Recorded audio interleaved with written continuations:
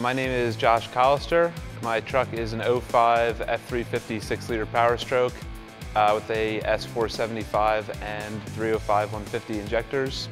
In the diesel community, I own DirtyDiesels.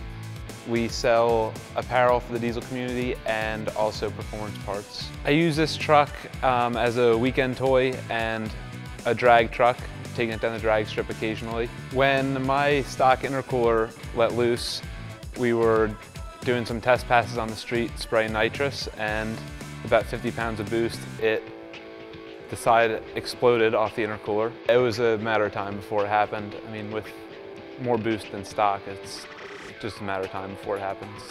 I did see the video of the intercooler testing where it blew up in the chamber. I mean, normally a stock intercooler around 40 or 50 PSI, it's going to explode. I mean, mine only exploded at 50 pounds. Josh from DirtyDiesels called us up because he just saw our intercooler blow-up video. We decided to bring him down here to put his truck up on the dyno and show you just how strong these intercoolers are.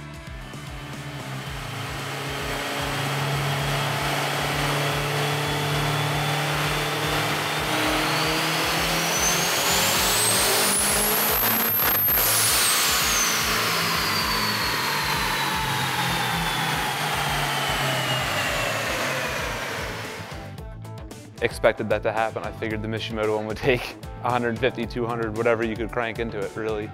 I'm very happy with the Mishimoto intercooler. Looks great, much bigger than stock. Seems to cool the EGTs a lot better. I will definitely trust Mishimoto to help my truck push the limits.